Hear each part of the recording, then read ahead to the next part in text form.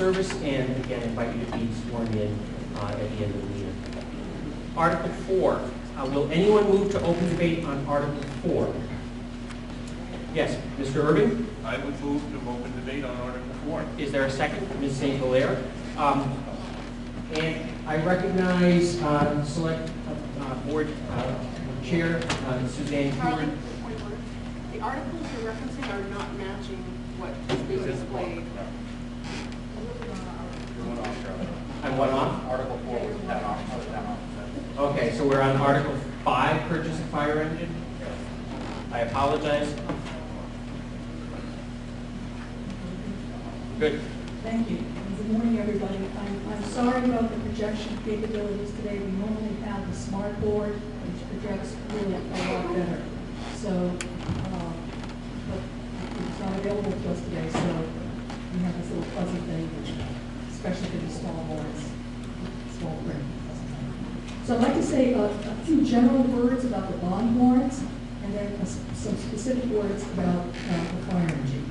So one of the things that the bond warrants will do for us is allow us to work and commit to several items that are either of high urgency or close to high urgency, and in such a way that they are not emergencies yet, and that with the funding and the bonding or other financing available to us will allow us to spread those commitments across a predetermined period of time, and so that those costs on an annual basis will be known to us. If you look at the 10-year projections, they're in a couple of flavors. They're in green on the voter's guide. There's also this one, this orange one, and it attempts to show you if we don't pass the bond warrants, the difference between spending in the next 2 or 3 years, which will be up by $200,000 to $300,000, something like that.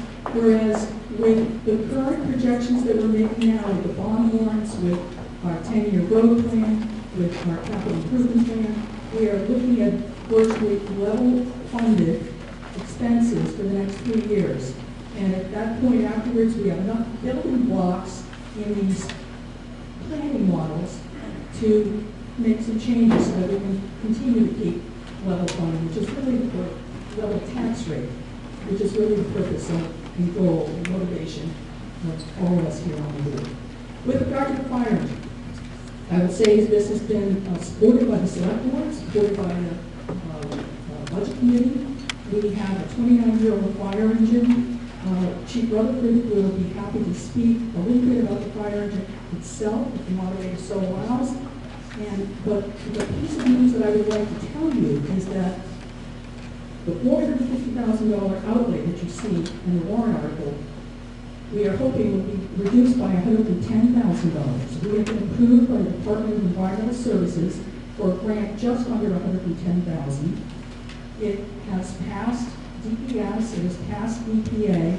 It is going to the Governor and Council for its final hurdle, which we hope is not a steep one, either at the end of this month or sometime in April. So, we still, because it's not completely known, we have to ask for full $450,000. But when the grant, assuming it is received, will allow us to borrow just about $110,000 less than what we see here.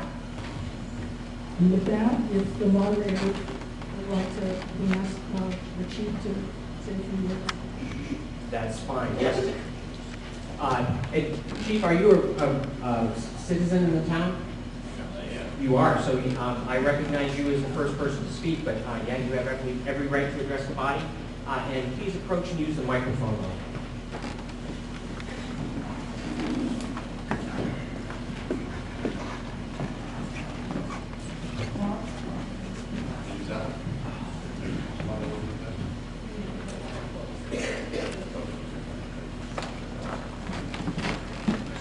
Any questions that need to be arisen about the fire engine, I'm glad to ask, but I'll answer whatever everybody needs to know.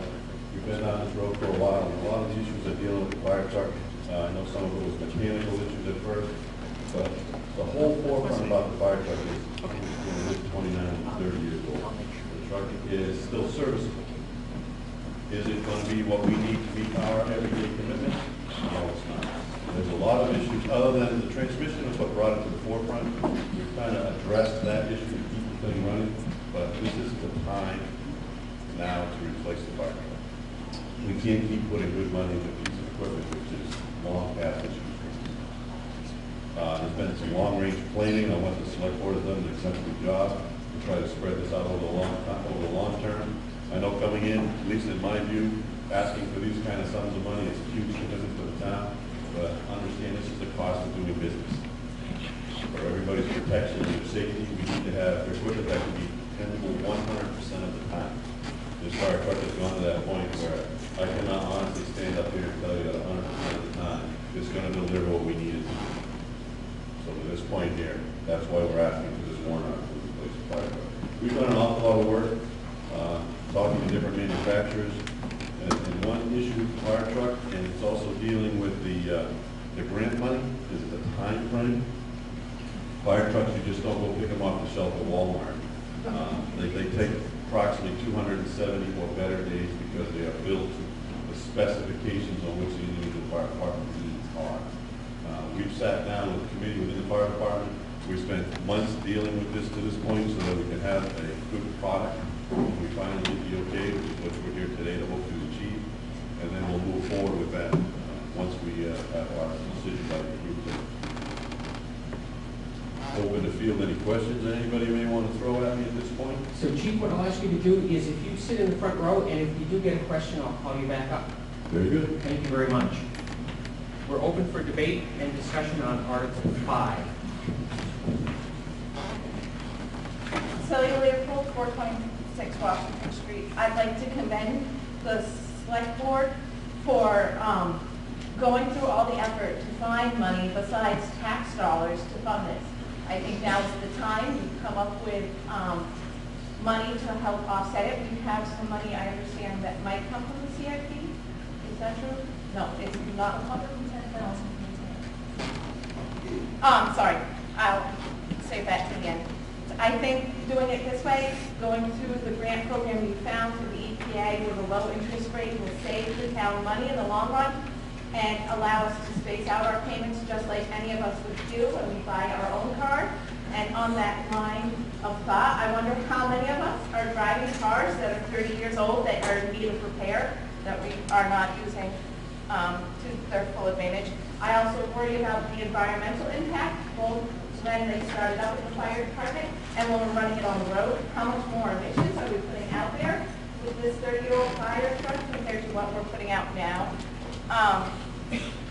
And I know it was repaired a few years ago and we were guaranteed it would last that long. I'm wondering from the chief if it lasted that long and if we should look into repairing it again, because I know there's been talk about another repair might make it last a few more years, but I also understand the cost goes up every time we wait. So I really wish that people would consider voting for this just because it makes sense in the long term. It's not just protecting us if we have a fire in our property because it allows the fire department to get there, but it also protects the firefighters when they're in that burning building, and it ensures the hose doesn't go out. It ensures their safety.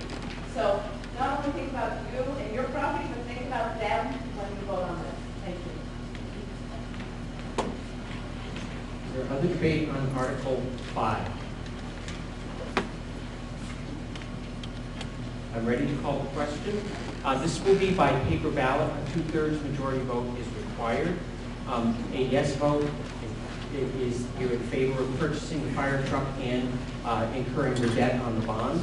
A no vote means you don't want to purchase the fire truck and don't want to incur the debt on the bond.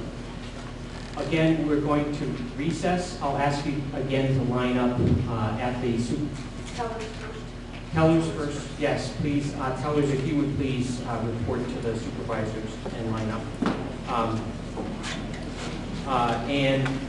I appreciate your patience with this process, but we want to make sure that we follow every legal requirement so that the intention of this body is able to be implemented however the vote comes out. So please line up.